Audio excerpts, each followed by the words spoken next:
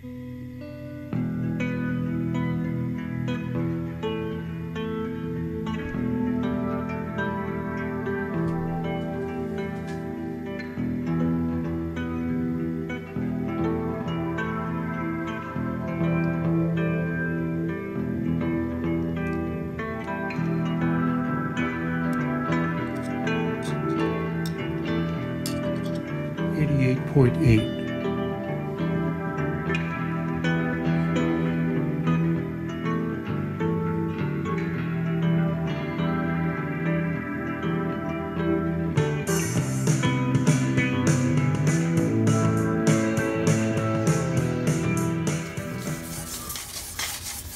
The installation of an OE-sized crankshaft created a problem.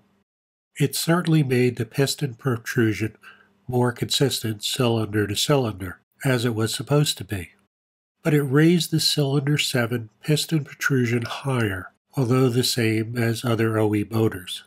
For me, though, I've got one valve pair that's inconsistent with less recession, and it wouldn't matter if it's over cylinder 7 or 2. Referencing Zeb's rebuilt motor specs that will incorporate a Colt Stage 2 cam, you can see the target piston protrusion is under spec, targeting 26 thousandths. And other builders do that too, either shaving the tops of the pistons or buying pistons manufactured that way. This is done not only for higher lift cams, but also for engine blocks that have been decked. You take 5 thousandths off the deck, you need to have the pistons compensating. In Colt's literature, they state that even a Stage 2 cam is a drop-in almost all cases.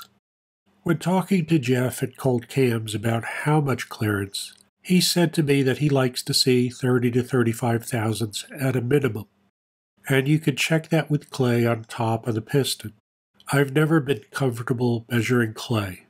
I've tried, and especially with this little of clearance. As of spring 2020, Dynamic Diesel has a new cam spec, and now they give numbers for protrusion and recession that make it easier to check if you're good to go. For both their Stage 1 and 2 cams, they say piston protrusion should be no higher than 32 thousandths. But they do say normal factory specs for recession would be okay, and 22 to 24 would be ideal. Kill Devil now sells their own private label cams, as well as Colt cams. For Colt cams, they repeat what Colt says, check the clearance. For their private label camshafts, they state the same optimal values as Dynamic Diesel.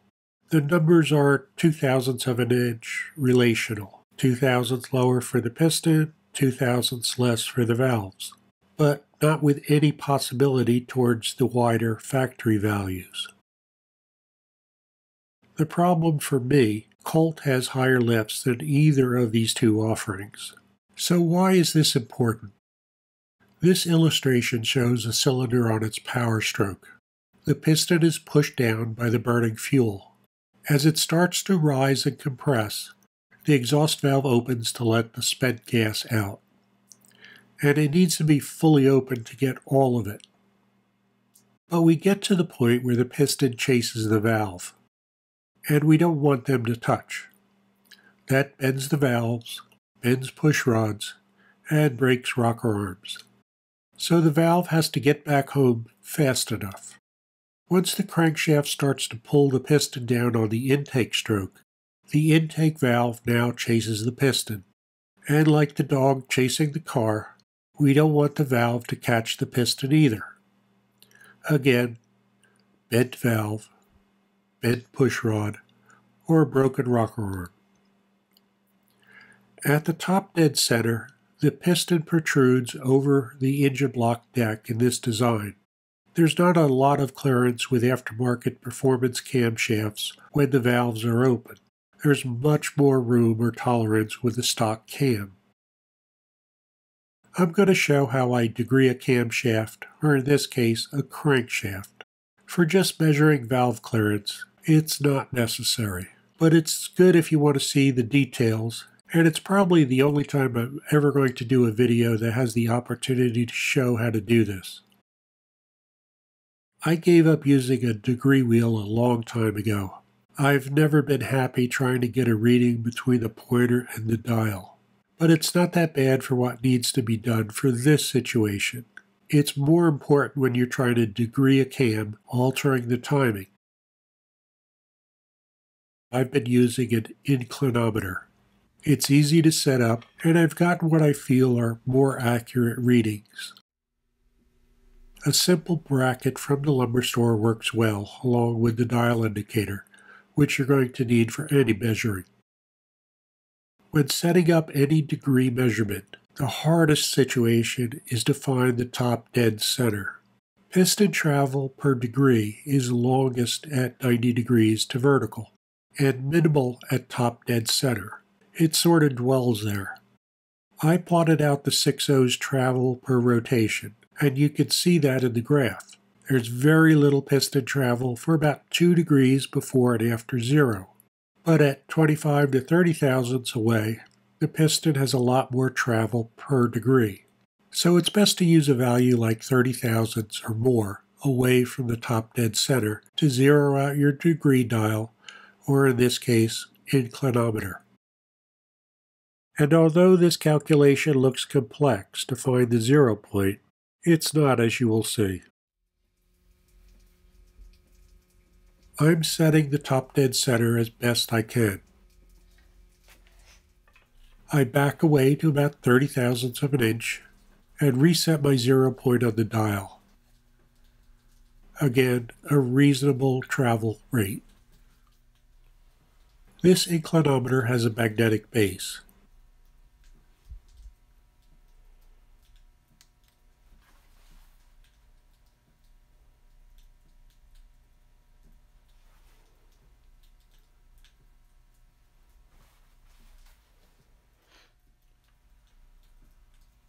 After backing up, I'll rotate the crank in a clockwise direction to get to the 30 thousandths mark,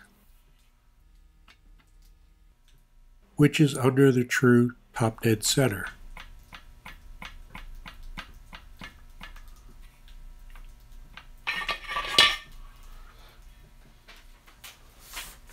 I'll take note of that angle. Next, I'll continue clockwise past the point where the piston rises and past my 0 set point.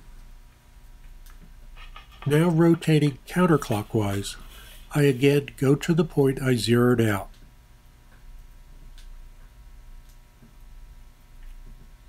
About 30 thousandths below TDC. This change in direction compensates for any bearing clearances or other factors, and I take note of that degree reading. Subtracting the smaller number from the larger one, I take the result and divide by half. This gives me the value I need to rotate the crankshaft to set for the true 0 degrees of top dead center. So 7.1 degrees subtracted from 9.7 results in 2.6, which divided in half results in 1.3. We'll be doing this again if you're lost. With the 6.0, we do have a shortcut. We could use the timing gear pin, which I used when setting the crank in place. Although there is movement, depending on how close your pin or drill is to the 0.236 inches, or 6 mm, or letter B drill bit. I have none of those, so I'm using a 15/64 drill bit that has clearance for this example.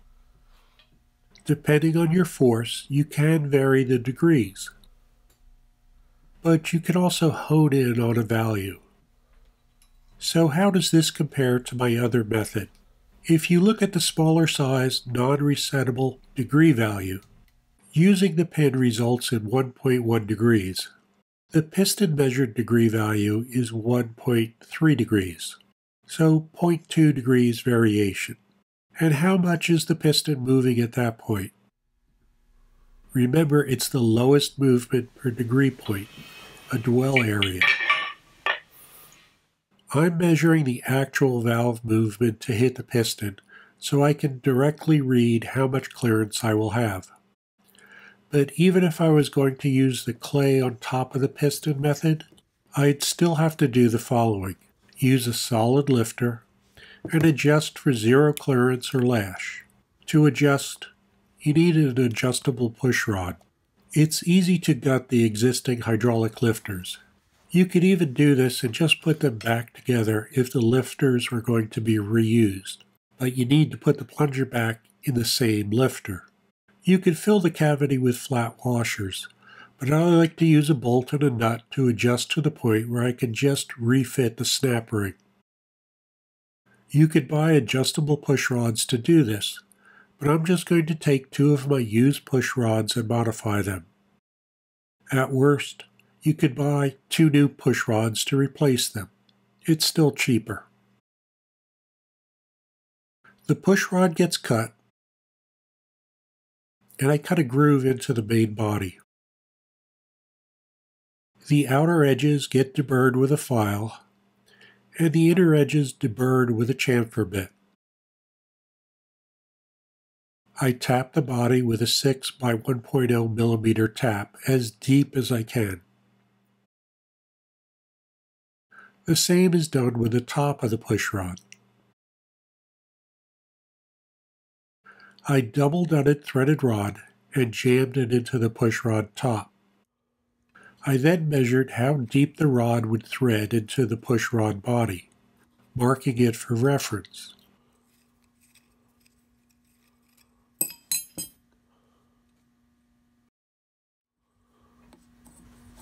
And then cut the threaded rod to that depth.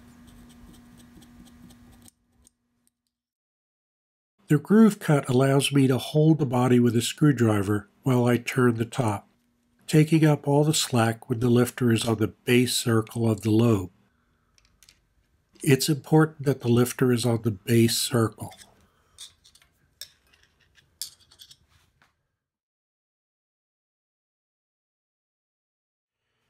$96.5. When I first did this with the old crankshaft, it was just brute force against 2 80-pound springs. It worked, but there's a better way. My way of doing this for the video is to call out the degree reading and then take 3 readings to make sure they are correct. 91.6. And with the brute force method, recording them is the only way to observe a good reading by yourself. 88.9. This was done with cylinder 3, which was my problem child with the original crankshaft. With the new crankshaft, my cylinder 7 is my highest protrusion, and mating it to the 18 thousandths exhaust valve recession. With my old crank, I had much lower piston protrusion, so it wasn't an issue. So here are the goals I've set out to achieve. Of course, measure the valve clearance of cylinder 7. This time I want to index off the piston of that cylinder. This would remove any variation of crank grinding indexing, and I don't expect that with this crankshaft, since it's OE. And I want to use a better method for pushing the valve downward.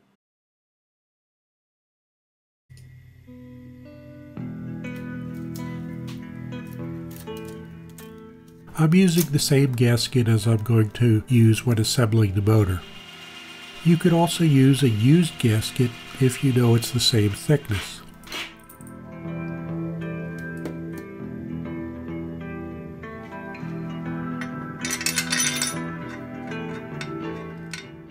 I install the adjustable push rods in the cylinder I'm going to measure.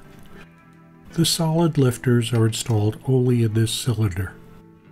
The cylinder that I'm going to measure gets the full rocker arm and bridge setup. The other cylinders only need the rocker arm base plates to mimic a full installation.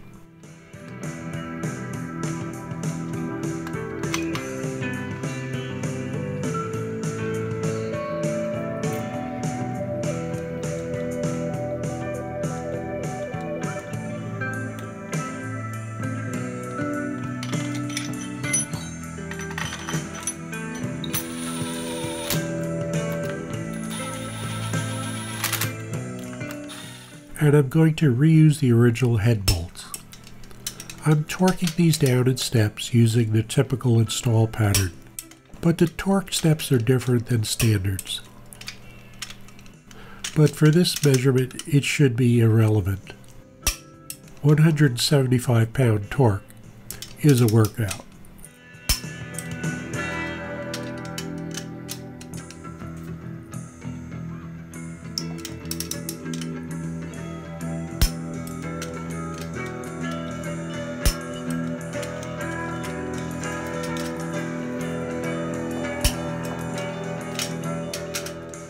The push rods are adjusted so there's no clearance, but you have to not over-adjust them either. This was an easy error when I tried to do this with lightweight valve springs. I added extensions to my dial indicator so I could measure directly off the piston. This is easy to do with this motor, as the injector is 90 degrees to the center of the piston. I dial in the inclinometer as I showed earlier, splitting the difference.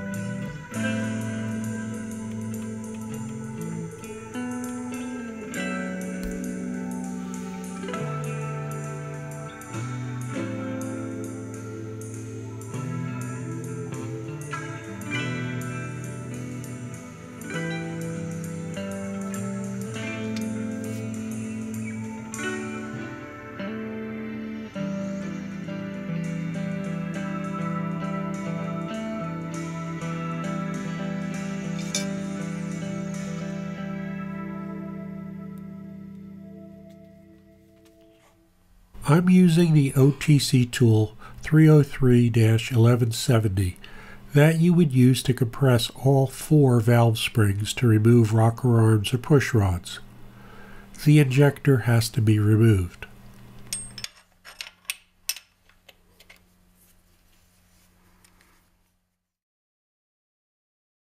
There are only small areas where you can have a dial indicator sit on the bridges to measure the travel. I'm using a 1/4 inch socket wrench, so I don't develop strong forces on the valves and the pistons, which potentially could bend the valves. At the end of all this, I will be rechecking if my valves hold a vacuum to determine if I bent any valves doing.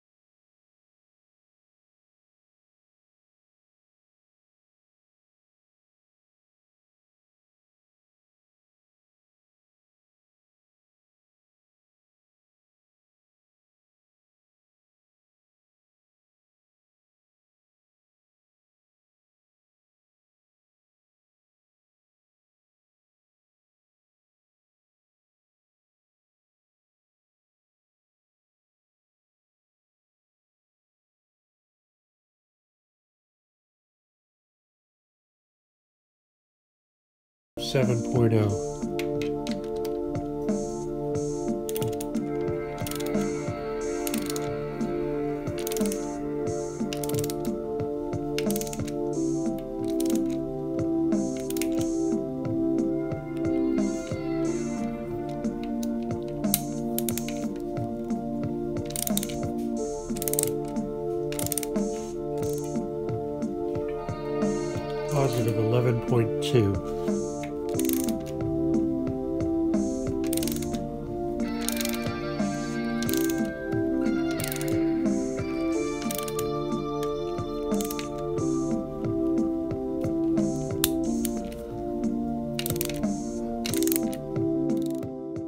So the intake valve moves 41 thousandths before touching the piston, which is plenty of room.